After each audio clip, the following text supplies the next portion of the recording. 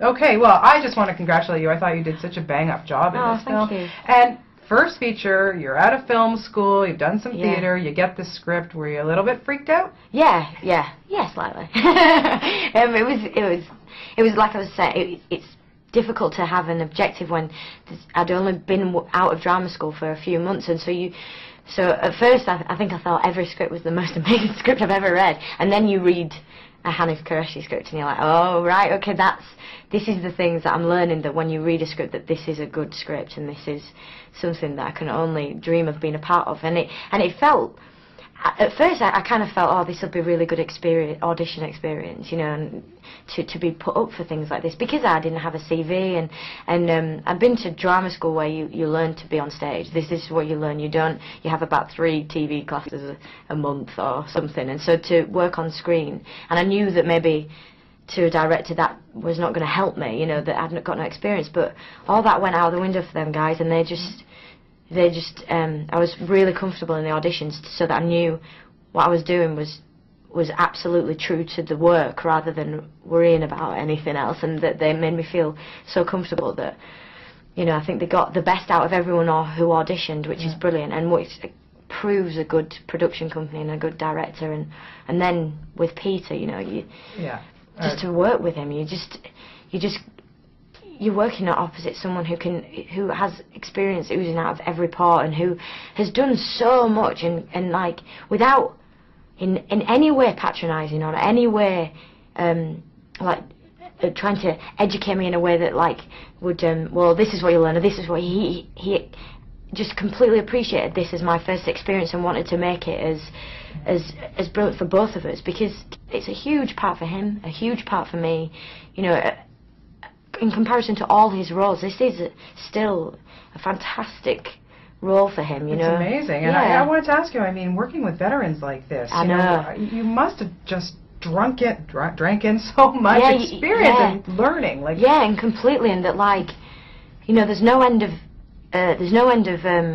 like giving energy, and there's no end of like support from people, that I think that this is why they've got their reputations, and this is why their careers are so amazing, like Vanessa's and like Leslie's, because they make the atmosphere so that everyone is working at their best potential, and that he's so simple and so clear with his work, and that, you know, had have been appalling of me to have not walked away and learned hundreds of things. No, I heard you held your own with these guys. Yeah. Come on, I mean, how'd you keep them in order? These guys. It was a really good laugh. Like, we had really good, like, it was really funny loads of times, because Peter's just done everything, you know, every little story that you think is like, no one's done that. It's like, Peter has, what, you know, and it was brilliant. And I'm playing a girl from Yorkshire. Yeah. He loves Yorkshire, like Peter himself loves Yorkshire, and that's so hugely a part of who I am, and so that was great. And the chemistry off stage was massively was massively important because of what this script required of us, and so it was, you know, everything was a given. So, you know.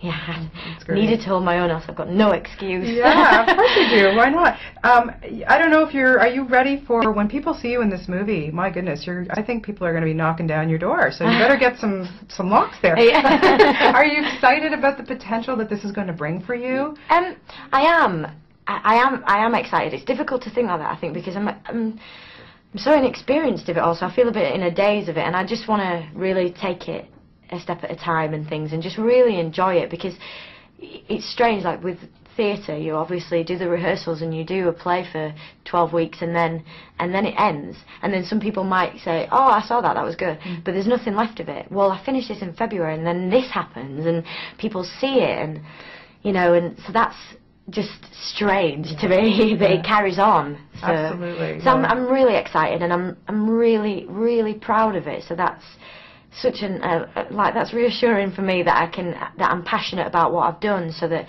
you know, I can sit and talk about it and be interested in talking about it, because it was such an amazing project to be a part of. Yeah, and it's a great story too, because it brings together the two generations that you never think that would connect, because the age difference is so vast. Yeah. What do you have to say about that? Well, just that I think the way it was written was so beautiful and clear that it's just such an optimistic storyline that it doesn't matter where you're from, or, your age gaps are things that a connection and a chemistry and a bond happens, and that it can happen through all the obstacles. And I think that that's really clear. And I think that, you know, Jessie is not open to it. It's not like a character that's running around looking for life experiences. She's guarded from it all, and to have someone who wants to open her up and to get her living, because he's at the end of his life and doesn't want her to be at this point thinking what did I waste my life for, you know. So it's a very